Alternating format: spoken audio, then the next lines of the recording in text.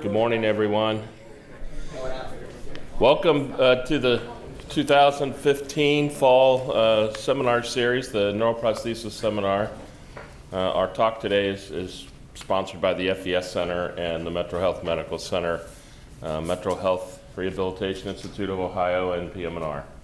We have a joint seminar. So we have a great series set up. Our next two speakers are Michael Ackerman, one of our own, and Polina Ankiva from MIT. So I'm going to let others do the introductions, but first, wow, I feel like I need to do an impression or something. John Che has an announcement. Boy, it's really dark in here. Yeah. Can we change that? So yesterday, Hunter and I had a pleasure of presenting in something called Dialogue for Discovery for Case. And I am very, very pleased to announce that Hunter Peckham was awarded the CWRU Medal for Excellence in Health Sciences Innovation.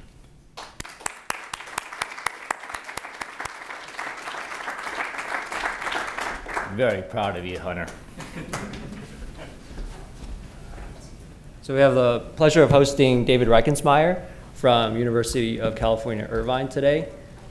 David has over 20 years of experience in developing therapies, robotics for neurorehabilitation. And he is a professor of mechanical and aerospace engineering, and also holds appointments, well, joint appointment in anatomy and neurobiology, and also PM&R. I think what is probably very inspiring to a lot of us, and part of the reason we invited him to come, is he, in addition to having almost 100 publications in the area, he holds over 10 patents, and he's had multiple successes translating his research from the lab out into the marketplace. So without further ado, Professor Reinkensmeyer.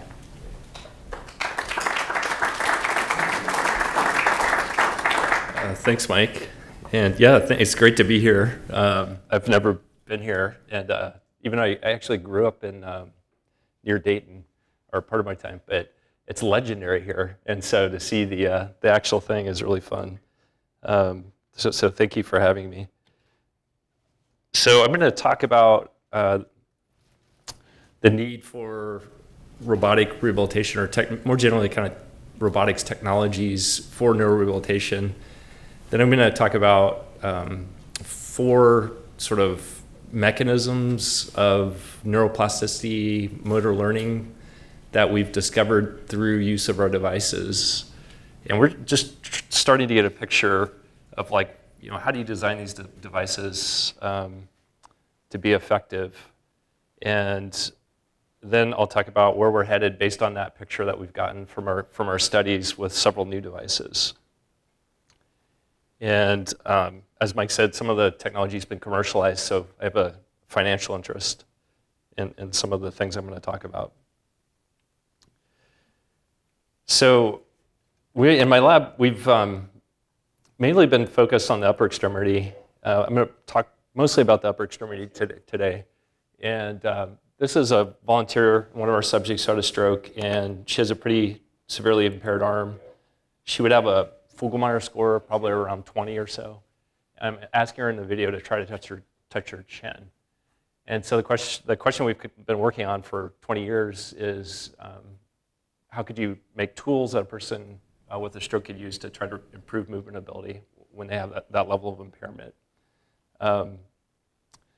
It's a big problem. 1 in 6 people worldwide, it's estimated, are going to have a stroke.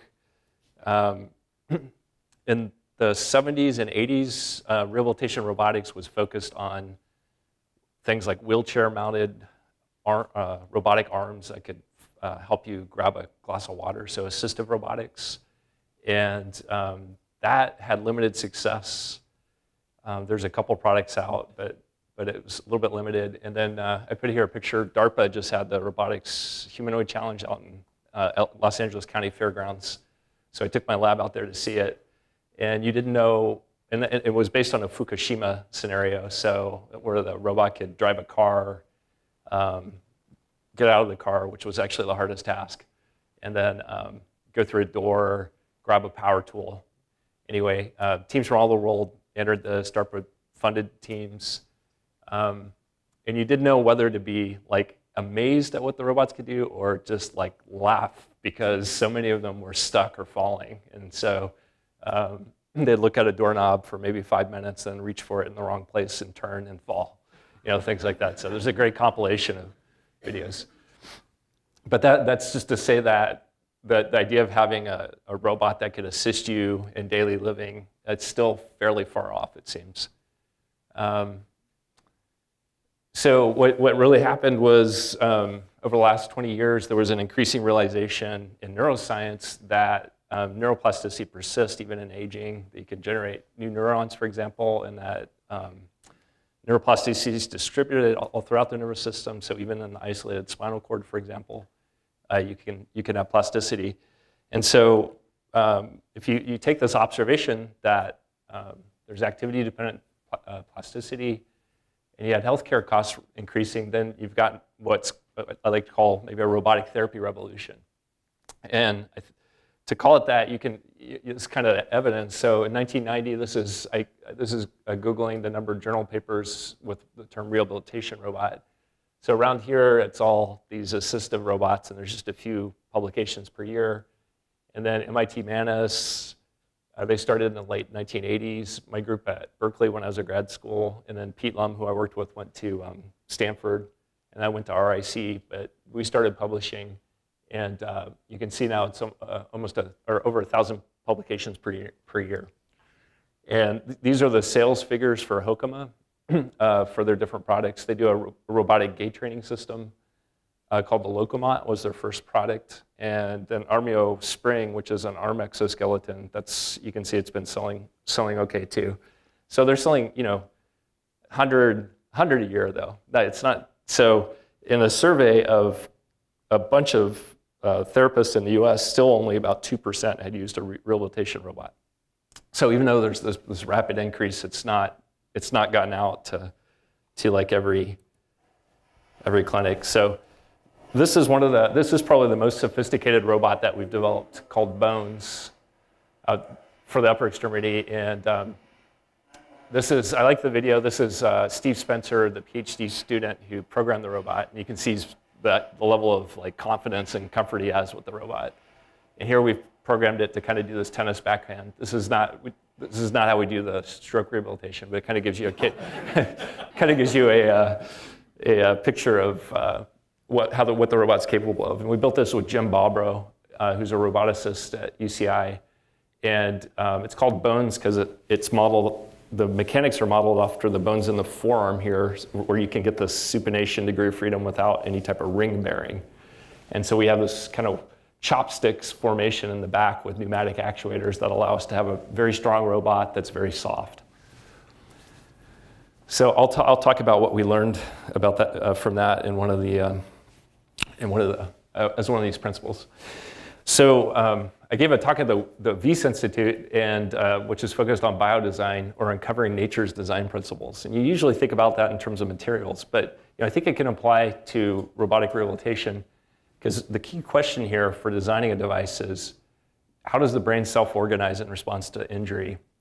And then how can the robotic device facilitate beneficial self-reorganization? It's a very challenging question. And so when you sit down to make one of these devices, you have very little guidance, because so much remains unclear about that. But I'm going to tell you about 4 things that we think matter. So those are dose, effort, success, and complexity.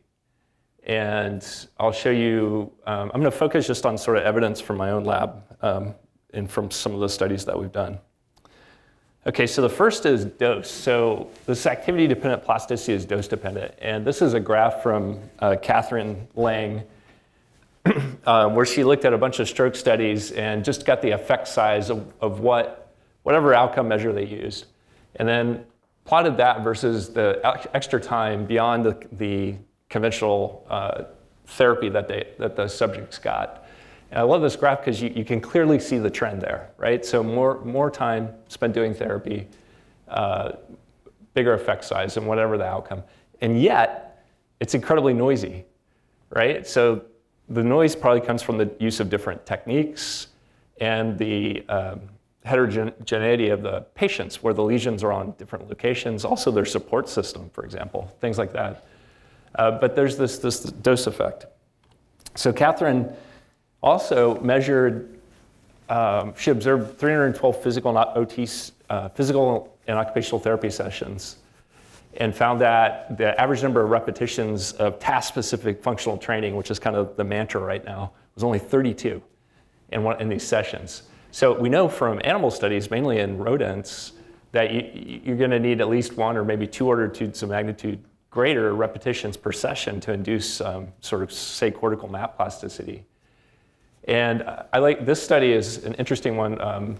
Adolf actually videotaped 12 to 19-month-olds who are learning how to walk, and found out that they're averaging in 1 hour, they take 2,300 steps and fell 17 times on average. So that translated about 5 million steps in a year's worth of learning.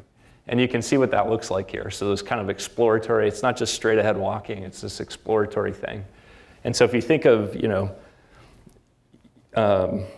recovery is related to development, and it's not exactly the same thing, but there's probably some similarities there. But you can kind of get the feeling that there's just not an intense enough magnitude. So I think a big goal for the field is how do you get this type of, how do you get the toddler walking around phenomenon instead of just a few steps or a few movements of the arm. So, we've built about 20 or 25 robots in my lab, devices. And early on, we built, when I was a postdoc at RIC, I built a robot, and we started having some skepticism that you needed the robotic actuation. And it adds expense, and it wasn't clear that you needed to actually use a motor to help people to move. And yet we wanted something that could allow this kind of functional training. So we had also had a grant with Microsoft where we used a force feedback joystick to do telerehabilitation over the internet. But we found that people got just better at doing joystick movements. So we said, is there a way we could get a more functional type therapy and that would be assistive? And so we worked with Tariq Rahman, who is a engineer at AI DuPont Hospital for Children in Delaware, Tariq. And then Robert Sanchez was the PhD student who did this in my lab. And then Sarah Hausman was the OT at the Rehab Institute of Chicago who did the clinical testing. So Tariq had this arm support that used rubber bands, and it was developed for children who have shoulder weakness. And so you could put your arm in this and use it to, at a table, for example, and use it to feed. And so we liked the design, and we scaled it up for use by stroke patients. And then we put a grip force transducer on the end of it, which could detect even trace amounts of grip force. And then we created virtual environments focused on activities of daily living. So for putting things on a shelf in this one, or maybe cooking or cleaning, and we sensorized the whole thing. So now the person, like I showed in the video to begin, could put their arm inside this device, make sure arm feel like it's floating. You could adjust the number of rubber bands to get the right amount of assistance. And what we found was fascinating. So we could ask a person, person who had the arm like this, put them in the device, and we'd say, okay, now draw a circle. And the person might not have drawn a circle for 10 years with that arm, but almost immediately they could draw a circle, and then after, say, 10 repetitions, they could get better at doing that circle. So people could start to move in this, and they could integrate the hand with the arm in sort of a pseudo-functional environment. So we compared it. So we compared it to, and then you could leave a patient doing this. There's nothing that can move here. It won't move unless the patient moves it. So inherently safe. And so we compared it with what a patient could do on their own. Kind of the standard of care at REC would be maybe a book of exercises, and here's a towel to remove friction, use the table as kind of an arm support. And Sarah Hausman, she went in and trained people to use the device for the first week of therapy. These are all chronic stroke subjects, very impaired limbs, like about what I showed you in the video, starting out. And she would train them for the first 3 sessions in the first week, how to use it. And then for the next 7 sessions over the next 2 months, over the next 2 months, we'd do 3 times a week. She would then just set them up, and she would use a stopwatch, and found out she only needed about 4 minutes of therapist supervision to set a person up in the device, and then they could exercise on either one of these. And we compared a bunch of outcome measures. This is called the Fugl-Meyer score. This is a score that goes from 0, meaning complete paralysis, to 66, meaning normal movement ability. And the way it's scored is you ask the patient to do 33 test movements, and then the therapist scores it 0 for can't do, 1 for sort of can do, and 2 for does well. And it's hard to believe that that could be sensitive, but it actually works pretty well if the therapist is trained on the right criteria. And it's sort of a gold standard. It's an impairment-based measure that's kind of a gold standard. In any case, you can see here, after this 2 months of therapy, the red group here is the one that did T-Rex, and they improved by about 3 to 4 Fugl-Meyer points and sustained it at a 6-month follow-up. The group that did this also improved, but less, and tended not to sustain as well. And this is significant at the follow-up here. So it's a small difference. It's a small difference. People would report being able to do things like, maybe I can open a door now, or hold a grocery bag, or stabilize my checkbook. Almost everyone has a story for something that they could do. But if it were me having the stroke after I would want to do the one that gives me a little bit better. But I do want to highlight it. It's still incremental. We also asked people which ones they preferred. So this is these questions about which would you recommend, which is more beneficial, less boring. And we let the control group switch over and try T-Rex at one session at the end of the therapy. And you can see it's not 100%, but most people prefer the therapy, the machine-assisted therapy here. And we asked them why. And there were 3 answers that kind of a cluster. So first, people like the computer gaming. Second, they like the quantitative feedback. And so you might have expected those 2 things. The surprising thing was this comment, if I can't do it once, why would I do it 100 times? So there's this feeling of improved self-efficacy, improved motivation because you're taking an arm that isn't able to do anything, really, and now being able to do something that is sort of meaningful within these virtual environments. And so I'll come back to this kind of motivational aspect of the physical assistance. So Hokema saw this at a conference, and they licensed it from UC Irvine, and now they manufactured it as the Armeo Spring. And a lot of the Swiss engineering went into making it easily adjustable so that you could have a variety of body morphologies. A therapist could put a person into it and set it up very quickly. We had consistent feedback that to be usable in a therapy setting, it had to be adjustable within about 3 to 4 minutes. And so the cost now is $60,000 for one of these, and they've sold over 500 as of about a year ago. So it's the most widely, I think it's the most widely used arm exoskeleton now. And so you can use this to, at least you can use it to increase the dose of therapy with sort of a minimal supervision, one-on-one supervision from the therapist. All right, so here's my summary. So at a minimum, robotics technologies, which I broadly define, because T-Rex isn't even a robot technically. I don't think it's a robot. It doesn't have actuators. It can't move in response to a command. So, but I would consider it robotics technology. So they now provided improved tools to therapists and patients to help patients train semi-autonomously. And it's improved in the sense of incrementally better outcomes on the impairment level especially, but also significantly more motivating than the options that the patient had previously. Now, while it's debatable whether robotic actuation is needed to achieve this dose enhancement, but the physical assistance does appear to play a beneficial role in motivation. All right, second now, doses and everything. So effort means something too. And we study gait too. I'm not going to talk very much about gait, but we have a whole gait training system that we developed. But this is a robot we use to basically apply force fields to the legs. People were starting to look at motor adaptation in the arm by applying novel, viscous force fields. So we built this robot called Arthur, which has 2 moving coils up here, and this is a magnet way. And has a high bandwidth and good back drivability. And we could apply force fields. And when we did that, we found this phenomenon called slacking. I want to show you. So here's a person walking on a treadmill, and we're going to unexpectedly apply a force field that pushes up on the leg during the swing phase with a force proportional to the forward velocity of the leg. So the black trajectory here is the normal trajectory at the ankle. And when we apply that force field, the person steps high. It's a surprise. And you can see this is the step height error difference from nominal step height. Now they rapidly adapt, and so they come back to this red line. And so it seems like you kind of have a desired trajectory for your swing phase. It's not just pendular dynamics.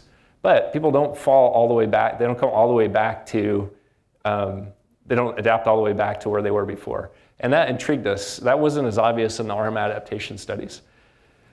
So we also found, just like in the arm adaptation studies, that when you turn the force field off unexpectedly, or even expectedly, because I did the experiment hundreds of times myself, and even if I'm expecting it, you still have this after effect, which takes several steps to wash out. And so this is saying you're sort of forming a model of the dynamic environment. So we hypothesized that the reason you don't come back all the way to 0 is because you care about effort, the amount of effort that you're putting in. So we said, what if you're minimizing a cost function that has a step height error term? So this is your step height compared to your desired step height. And this U here is the amount of effort or force that you're putting in on the I plus 1 step. If you minimize this in a greedy fashion, this will be your neural update law. And what this means is that your force on your next step, let's assume F is 1 for a second. So your force on your next step is going to be the force on the previous step. So just do what you did previously, but now adjust it by a gain times whatever the error was. So it's error-based learning. It's a type of feedback control. What was novel is we found that this F here was slightly less than 1. And so what that means is when you have 0 error, so when you're stepping at the step height you want to, then you're going to exponentially decay your effort. So that's what we call slacking. So this happens from a trial to trial, and essentially what it means is that if you are kinematically succeeding in the movement you want to do, the next time you try to do it with a little bit less effort. And this predicts the step height error really accurately. And back here, this is the model prediction compared to the data. Okay, so and now we've also found, fascinatingly, that not only do you slack from movement to movement, but you slack as soon as you start to move. And so this is Brendan Smith has done this grip force experiment. So here you hold a grip force transducer, and you have a cursor that you have to put in a target. So a standard grip force tracking kind of thing. The target's stationary at different levels of force. But what we do is on half the trials, we do what we call an error clamp, which means we randomly for only 1.5 seconds, and unbeknownst to the subject, we disconnect the force transducer from this cursor. But, so the subject doesn't know this, we do this when the cursor is in the target, and we keep the cursor wiggling with their high-frequency noise component so that it looks like you're still controlling it. So you can't tell that you're not controlling it anymore. And so now whatever you do here, it's not going to affect, the cursor will stay on the target. So the question is, what do you do here subconsciously? And here's the answer. So the red is the control trial. This is force versus time. So you go up to the target. This is the target. You stay in the target. You come back to the window of the target and then sort of stay in it on the control trial. On the slacking trial, exactly 1 reaction time after we turn off the sensory feedback or make it non-veridical, you start decaying your force, like very systematically. And you can see the rate of decay depends on the amount of initial force that you're applying. And so we call this slacking. So we only look constant in our movements because we're continually overcoming our tendency to slack or minimize our output. And I could talk for a while on this, but it's really interesting. But if you're starting to slack, that's going to create errors, and you have to correct for them. So we now know that slacking is a major component of variability in force production. All right, so what does this mean for robot therapy? Well, it turned out we made now an actuated version of T-Rex, and we used a sliding adaptive controller out of a textbook from Slotin, who's a controls professor at MIT, and it forms a model of the patient about how much assistance the patient needs in real time based on the errors the patient's using. And what we found was fascinating. This was Eric Wolbrecht's work. What we found was fascinating was that the patient subconsciously would allow the robot to take over. So if the robot's adapting and the patient's adapting, the patient would sort of let the robot adapt and just do more and more of the work. And that we think that would have a negative consequence on outcomes. So the answer to that was to make the robot be a slacker as well. And so the robot has to allow small amounts of error. It can only be as small as like a centimeter in these games that they're playing. And if it does that, then the patient will do significantly more effort that is proportional to their impairment level. So we like the anti-slacking control. We thought, but here's the clinical outcomes. This is now comparing in 26 patients, 5 years post-stroke, same sort of thing as the T-Rex. And we did it to conventional therapy, and you can see it's about the same again. So we didn't have any major breakthrough, although I still believe the anti-slacking control is a good thing. We think the anti-slacking will actually come more into play for tasks that require strength training, or functional tasks that require more strength. And here's kind of an example of why we believe that. So we have this rat robot for training grip force strength, and there's an actuator out here, and you put a food pellet outside of the cage, and the rat has to come pull this lever and pull the food into the cage. You can kind of watch it now that I explained. So the food is out here. The rat comes and grabs the handle and then pulls the pellet into the cage and then eats it. And we can change the amount of force they need to pull. And we can measure their strength by unexpectedly blocking the actuator here. So we make it impossible to pull into the cage, so the rat then pulls on it really hard. We can kind of get an MVC for the rat. And here's one study that we've done. This is Jaime Duarte and working with Kelly Sharp and Ozzie Stewart.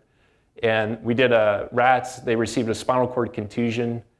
So this is their max force they could pull before injury. The contusion knocked that down. And then we started training over a long period of time. And we had two groups. One group of rats, the actuator was set to just a minimal force level, just a very soft spring. So, and we let them pull for a minute every day. And so these rats would do about 30. You can see they worked their way up to about 30 pulls. And then the other group, we would adaptively change the amount of pull based on success or failure of getting the pellet. So it made it more and more challenging. So the ones that were being challenged, they're doing less repetitions in that 1 minute period, about 15. And they have less successful pulls too. They're pulling it and not getting the pellet. But if you look at the ones that recover better, it's the ones that do less repetitions in this case, but more effort. So effort does, seem to matter for these strength-based kind of tasks. All right, so the summary for effort is, ironically, sort of, robotic assistance can encourage slacking. And this is an automatic neural computation that's performed from movement to movement, and even within a movement that minimizes effort when kinematic error is small.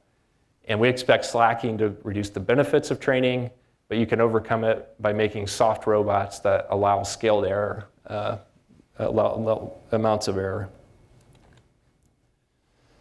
All right, success. So we just completed this study, and this is the finger robot, and now made by Eric Wolbrecht, who's a professor now at University of Idaho. And it's two 8-bar mechanisms that kind of allow a naturalistic grasping motion of the fingers. And you can see in the video, you're playing a game like Guitar Hero. So we wanted to be able people to do finger individuation. And we really designed this robot to test the hypothesis that we wanted to see whether the physical assistance actually makes a difference. So it's 30 participants. These are a little bit higher level stroke patients that could use their hand.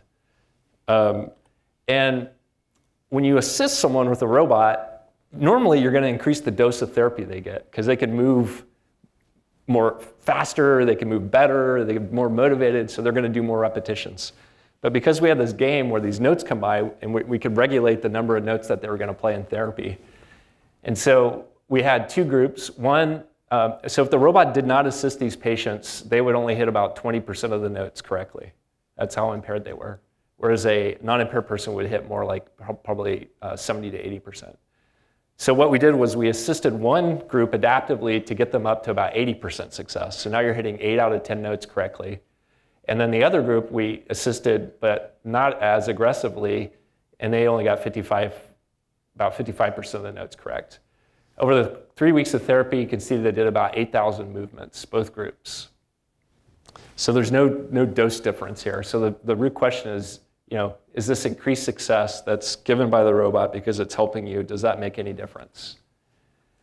Our primary outcome was the box and blocks score, which was how many blocks you can pick up in a minute and move over a divider. And that changed by about 4 blocks for both groups and a little drop off at follow-up, but you can see there's no difference.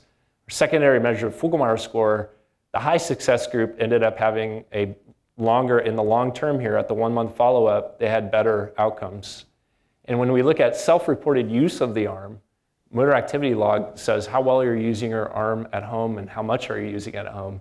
You can see there was a trend towards the high assistance group or the high success group doing better. Now we had verified in this study that this game is so motivating in the way, it's the 3rd most popular video game invented, and the way we do the assistance makes it so people do not slack in this. There's no slacking in this game. So the high success is not causing slacking here.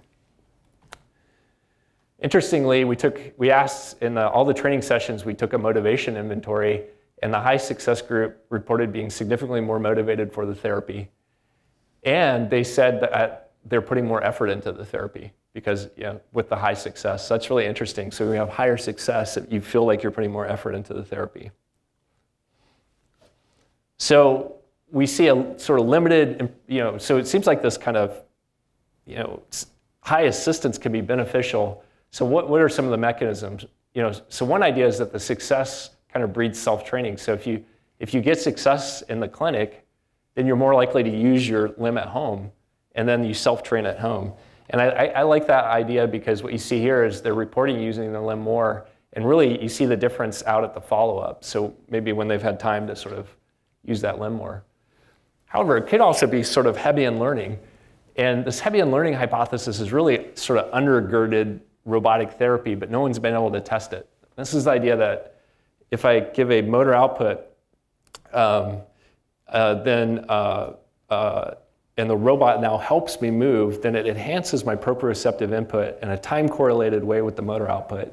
And that sensory feedback then could sort of, maybe in sensory motor association or sensory motor cortex areas, they could cause a Hebbian type process as long as they're correlated. And without the robot assistance, if I can't move very much, I don't get that enhanced proprioception.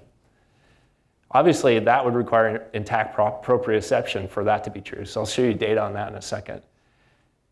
We also think it could be related to reward system. So we know that motor success promotes retention through dopamine. Robotic assistance promotes success. Rewards that are greater than expected activate dopamine cells more.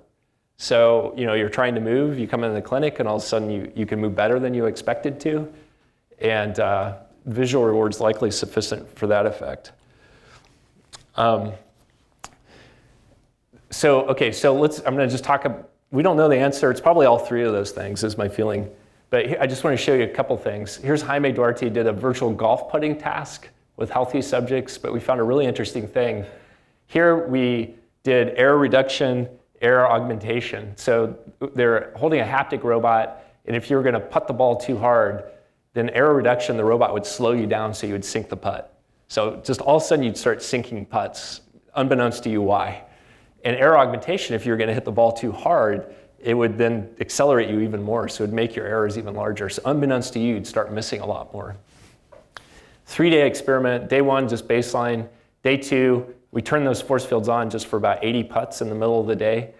Day 3, they come back several days later, and they putt without any force fields. Turns out these are about the same benefit. They don't really help you learn how to putt, unfortunately. That would have been nice.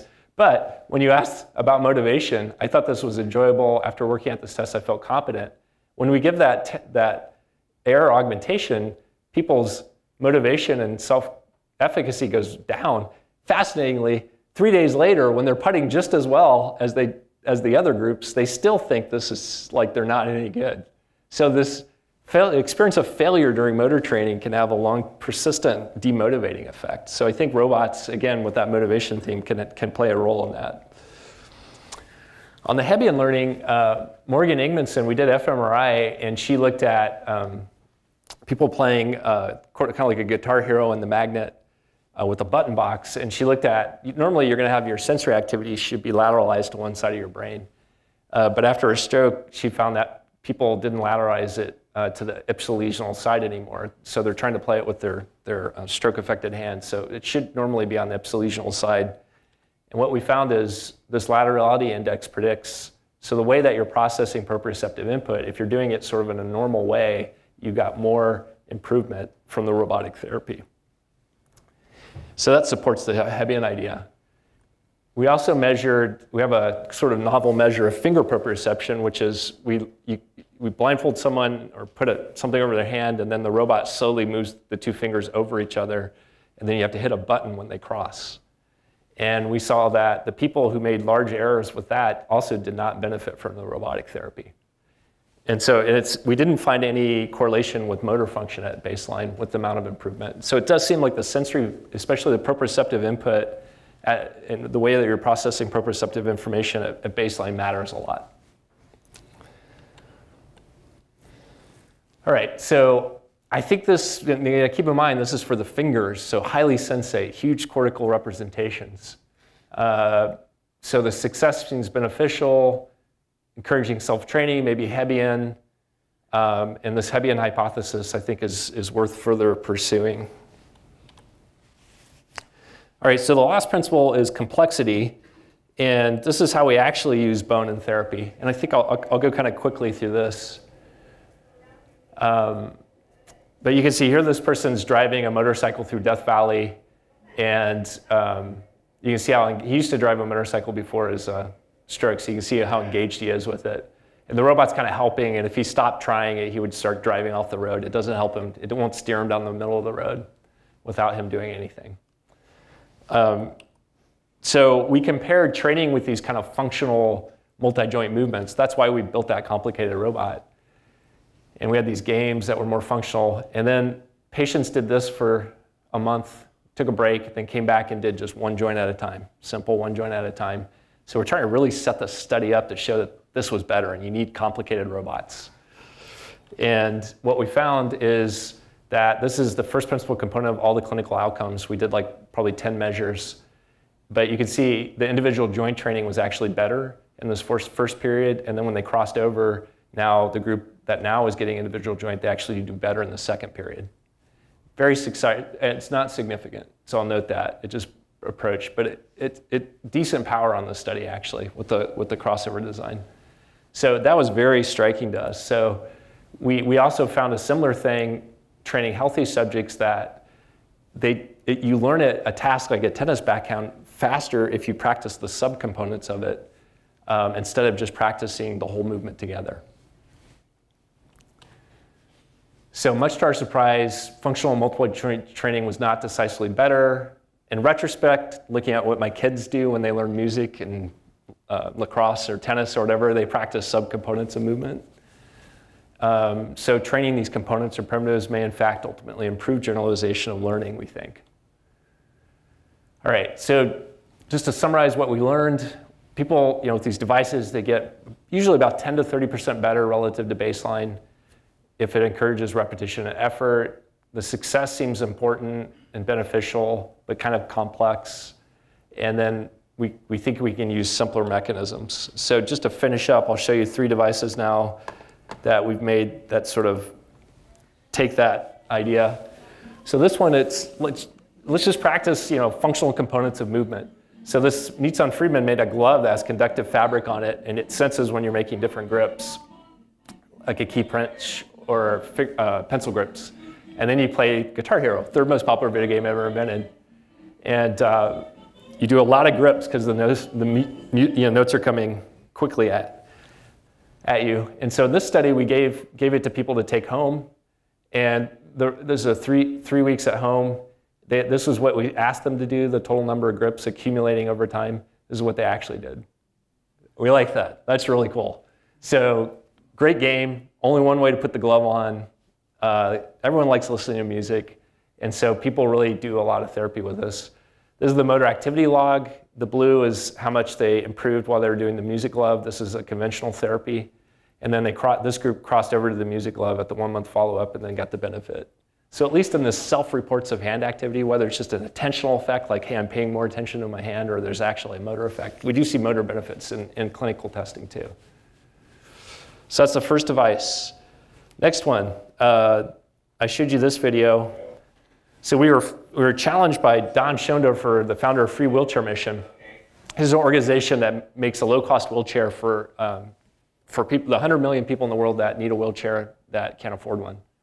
And so he said, could you do what you learned with bones and do something like that would be inexpensive that you could use anywhere? And so we came up with this idea based on a study in Belgium of using resonance. And so there's rubber bands here, and it basically converts it to like a rocking chair. So like a little kid on a swing, if you push at the right time, you get rewarded with a larger range of motion. So here's your active range of motion. This is when you're not rocking, you just push forward, and when you rock, you get double the range of motion. So you get rewarded for trying to move with a coordinated pattern. And the president of the AOTA said this is like, a precursor to the reach to grasp. So it's a functional component again. Tested it in Mexico City, got a large Fugl-Meyer increase, at least for those subjects. And fascinatingly, what we found is people, we had them rocking in place, but it turns out people can actually move over ground. So here I'm going to bring in so where we're moving now to this is to use this for inpatients. And so this person, I'm going to ask him to try to propel his wheelchair. So person comes in with a stroke. Most people are in chairs. They're unstable in gait. They're going to be in a chair for maybe 6-8 hours a day. There's some studies that show. And it's good to be able to get around, to socialize and have stimulation. People can't bimanually propel a chair. There's some one-arm wheelchairs, but that's just going to contribute to the disuse of that arm. And so what people are taught to do normally is to propel a wheelchair with their, quote, good arm and good leg. So you use your good arm and your good leg and you do this to get around. But again, that's just contributing to this lack of use of this impaired arm. So what we found is with the right leverage and taking away that requirement to do hand grasp, people can actually propel themselves. So very simple idea, but I think this is going to have a very nice benefit to people to do this when they're inpatients. And we're going to have to be careful about developing shoulder pain and things like that. And people are really highly motivated by this too, because they're using this arm that they don't really use for anything, and now they can do something meaningful. If your therapist doesn't want you wandering down the hallway, then you can hook up a video game like this to it. So, and if you stop moving, it stops moving. So again, you get this kind of requirement to put out effort. And I think there's a little snippet at the end here.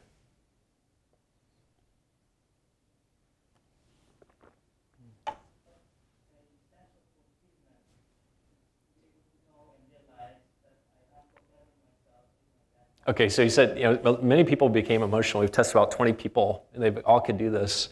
He said he felt a sense of fulfillment that he could use this arm that he doesn't use for anything. And just to show you a couple more videos. This will show you that, the question is, can you turn? Yeah.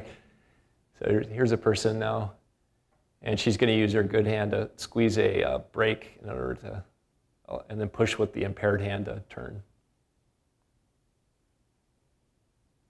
So again, we have to be probably careful about sort of compensation, about shoulder loading and things like that. And then these are all people with chronic stroke, so we don't know if it's people with more flaccid type paralysis, if it's going to be able to do this. But simple idea, and we're really excited about it.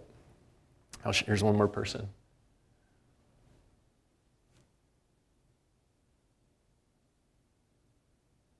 And we now have a version where you can back up as well.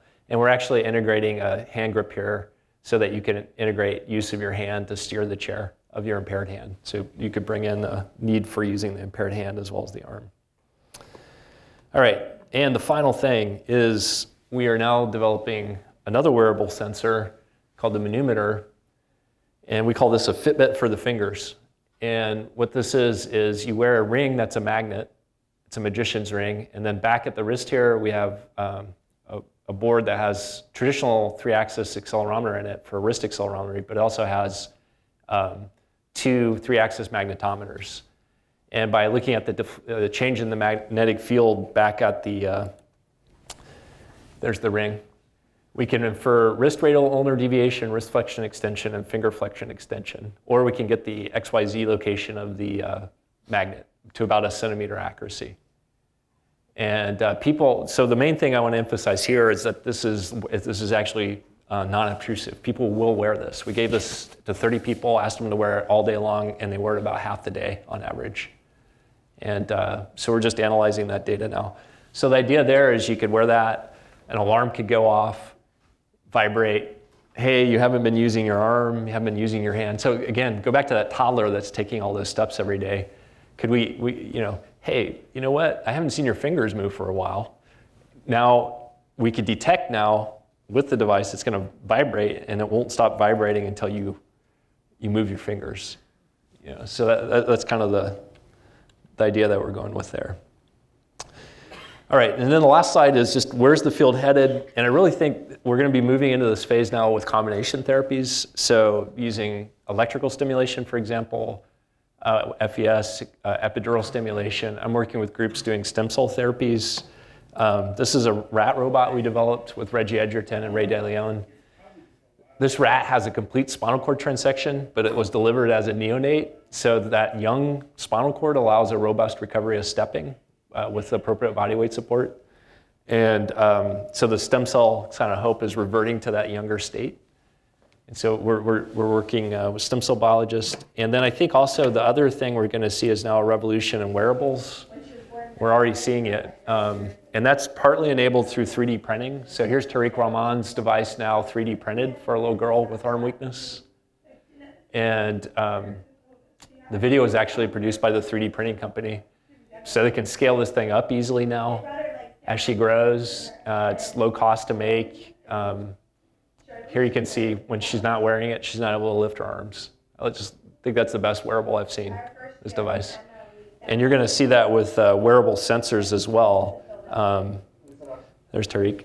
So we're going to see this, like, I think there'll be kind of this push away from the big heavy robots to this more kind of wearable, lighter kind of thing, sensorized kinds of thing. So.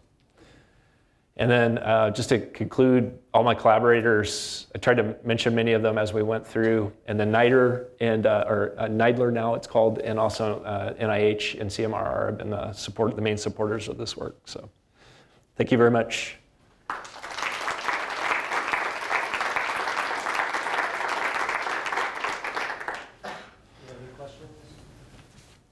Yeah, Bob. So I'm curious what you think the ceiling effect is on the, not on this last thing, but on the stroke rehab. Oh, why people take it? I mean, because there was clearly beneficial impact, but it wasn't large, and it seemed to saturate kind of at the same. Yeah, there's this paradox because all the studies I've shown you are chronic stroke patients. They're thought to plateau, and yet they have residual capacity, and yet the residual capacity is limited, right? So this is all these paradoxes. So I think that the residual capacity, or I'm sorry, the fundamental limit is how much neural resource you have left. And if I had to pick one thing, it's how hard you can drive your motor neural pulse. I think that's probably the rate limiting thing.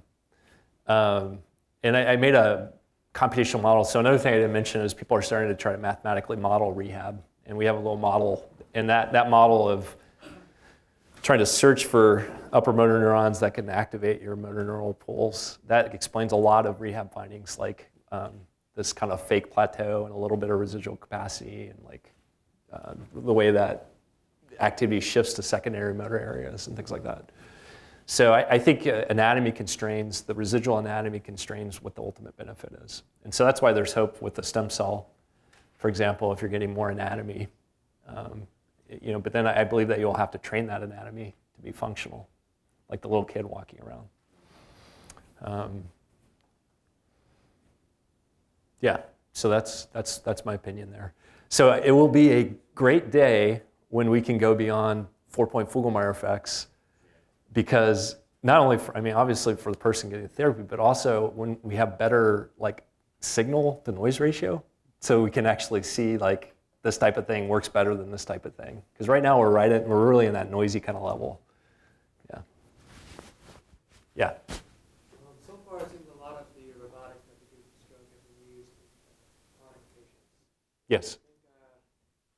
Similar techniques could prove beneficial for acute stroke. Yeah. The MIT group's done quite a bit with acute or subacute patients. We find it difficult. Our subacute patients, when we try to recruit them, they're actually, I mean, they just have a major life event.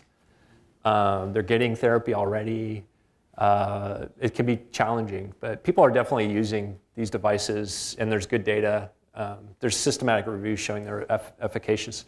Interestingly, I didn't mention it, but in that Catherine Lang dose study, that was both acute and chronic studies thrown together, and she found no difference in effect sizes from because there's a thought that if you do it subacutely, you should benefit more from the therapy, because you actually have sort of activated plasticity mechanisms that aren't normally activated. Soon after the injury activates some unusual plasticity things. So yeah, so that story's kind of still out, but yeah, you definitely can use them, and we just find it harder to recruit. Yeah, we're doing a subacute music love study right now. Yeah. Very interesting. Thank you very much. What is your experience with getting for patients and getting used to the device? So motivation is important, right? So you providing a variety, you're providing motivation. Do you think you need to switch? Do you think you need to switch games? For the motivation to be anything? Right. How long have you looked into that? Yeah, so the question is, I'll repeat the question, I guess, because how do you sustain motivation with one? How long can you stay interested in the task? Yeah, so that's a good question. So I like to say our video games are a 1 on a scale of 10. Like the ones we make, you're right, I think people get tired of them. The Music Glove uses Guitar Hero, which is a huge franchise that people love, and you could see the actually accelerated use of it. And you're listening to music. Do you ever get tired of listening to music? You know, and doing it. So it depends a lot on the game. And I think if you can tap into something that's been proven already, that's a benefit. I think switching up things, that's a great idea too. Is like switching up, and you obviously want to switch up probably the levels of assistance, the levels of challenge. You know, so in the controlled trials, you tend to do kind of one thing. But probably varieties of things are going to be much more effective. Yeah. I have a question. Yeah. So, Hokum tends to recommend, they have, a range of machines now, right? And right. Going from yours with very little assistance to much more assistance. And they make the claim that you should go from more assistance down to less assistance, right? Do you, obviously I don't think they've tested that, but what do you think about that, as far as your experience? I think it's, in principle, it's sound that, for the reasons I've shown you, that early on, you want to probably give enough assistance so that people have success. It's motivating. It's solely just for the motivation. Motivation actually probably has a neuroplasticity effect, like I mentioned, through dopamine reward systems, but and a retention benefit. But then you got to avoid the slacking. You don't want people to get used to it. You want always changing. So in principle, that kind of schematic, I think, is sound. Whether you need a robotic device to do that, I don't think you do. I don't even know if you need an Armio spring. I mean, maybe someone can come up with a really good towel system with a connector. Although, Armio spring, it allows you a convenient way to measure all these degrees of freedom and provide sort of consistent low friction support. I'm still not convinced that if there's anything special about robotic actuators helping a person. Like Jim Patton has data with air augmentation in a stroke study where he augmented people and they actually benefit a little bit more. Again, a 1 or 2 Fugl point incremental benefit. So there you would need robotic actuation to do the air augmentation. But it's still a little bit, jury's out. Yeah. Yeah.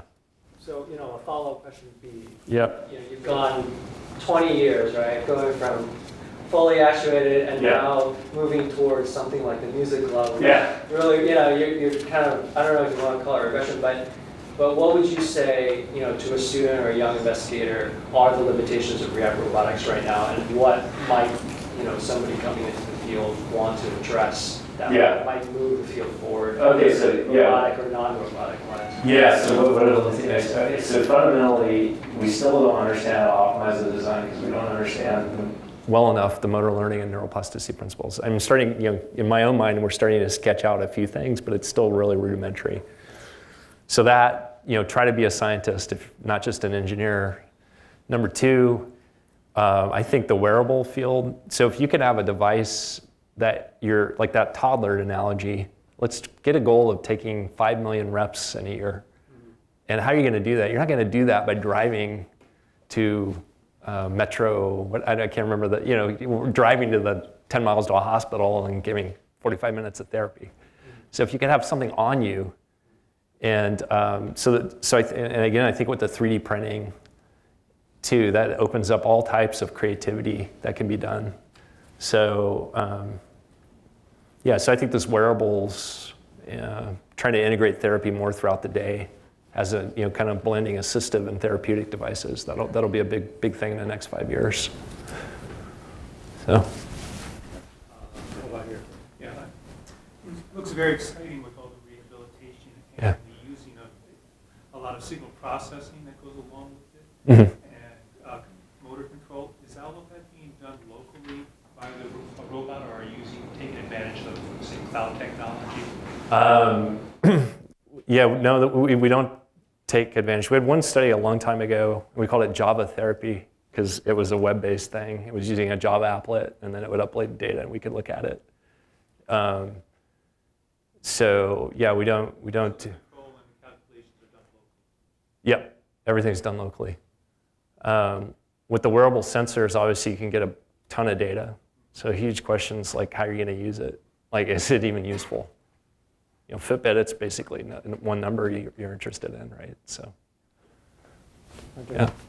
David, you know this is being video cast, so there is somebody on the outside who found an innovative way to get a question in. Oh, okay.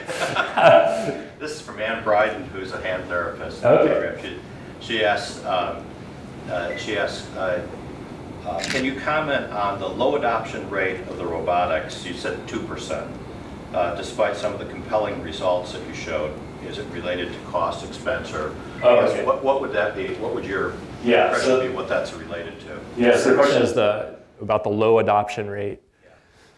So the number I gave, the 2%, that's the number that have tried a device. So that's not necessarily like people who were, I guess they were marketed it.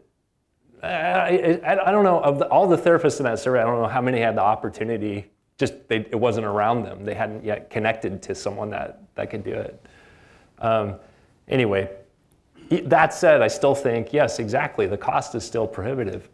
And we're in this really unfortunate situation where if you're gonna have a business make these things, then the people who work at the business have to be able to be a business, right? So they have to be able to make enough money to make it make sense that that's their job. And so the question is, can the market sustain more than these high-end devices that are just bought by sort of flagship hospitals? And can you get into a more consumer mentality? No one's really been able to get there yet. And it seems like the numbers are big enough, but the cost is still really prohibitive. So I think, for the question, Mike's question too, the future, hey, can you come up with devices that are efficacious enough that someone's willing to pay out of pocket for it in the range of hundreds of dollars? I think no one's done that yet. But you've gone that direction. Yeah, Music Glove right now is about $1,000, so I think it's still somewhat expensive, but it's it's you can buy it on Amazon. So we're trying to go to that consumer. Yeah.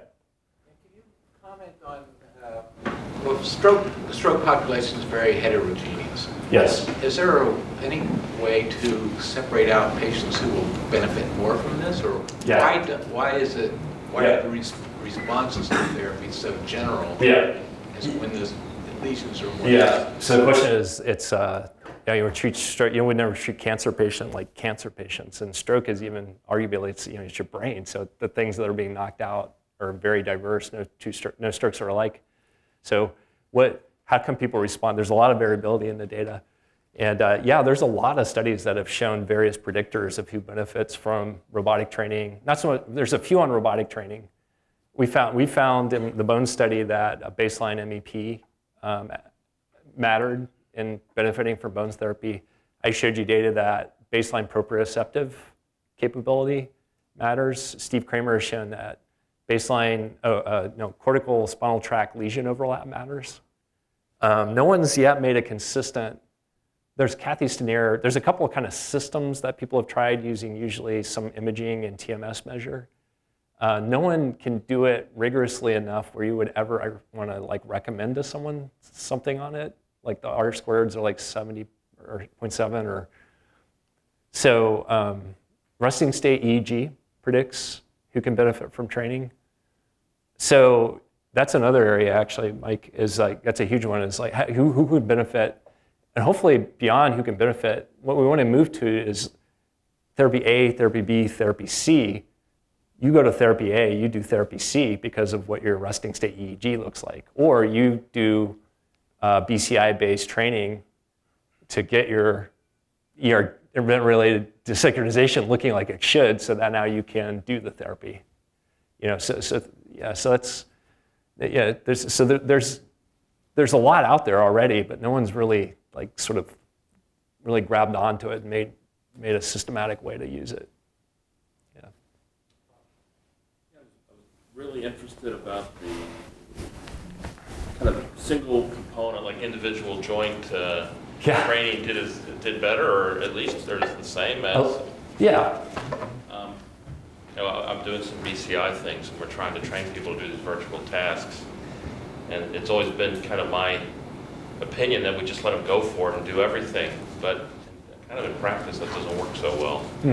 So I don't know if again, it's you're learning how to control something on the outside. And I'm just curious, is this a success? Is it related to success and being able to do the task? Like, what's the rationale for the component? Why the components work? Well, I mean, one rationale is that, you can provide focus of attention on a specific component and get it right. So like your tennis serve. Like I can get that toss just right before I complicate it with adding other things in. Another rationale could be that those are really two. I mean, that's like a sequential motion. That's a sequential thing. Yeah. So that another idea is that, and this has been this is kind of a holy grail in motor control, is that it's the Lego block theory of motor control. So we just have a set of Lego blocks, and then we can make all these elegant movements by combining them. And so if that's true, then get your Lego blocks, work on your Lego blocks, right? And then you'll be able to build anything you want. It's kind of so it's the motor primitive idea. So maybe look at what's the first principal component of movement for the set of 15 tasks you want to do, and then train the first principal component, because that'll be used to a significant degree in each of those tasks. That's kind of an idea, and that's kind of what the music club is doing. And then it's a thumb trainer, and you use your thumb for a lot. Yeah. Any other questions? So, Dr. Marcellus. Have you done any direct comparisons between FES as the activator versus robotic activator? Yeah, so the question is, have we done any direct comparisons between FES as the activator versus robotics? No, and I don't think anyone has. And in fact, I don't think anyone has ever compared two robotic devices.